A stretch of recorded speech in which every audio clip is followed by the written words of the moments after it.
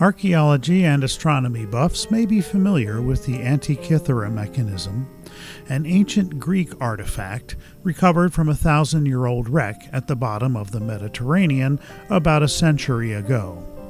Scrutinized down to its constituent molecules by scientists, engineers, historians, and museum cognoscenti ever since its discovery, no one can say for certain precisely what the device was used for.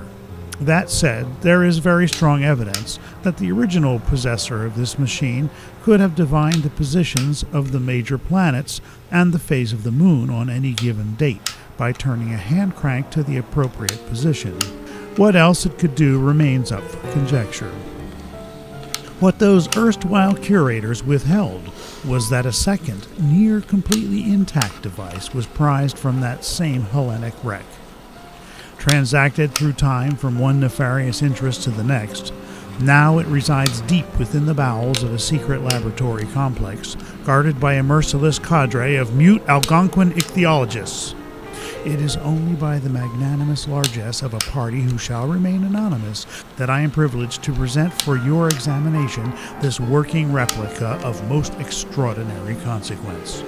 Don't ask me just what exactly this curious machine does, though I do believe that I have duplicated every component to its finest detail.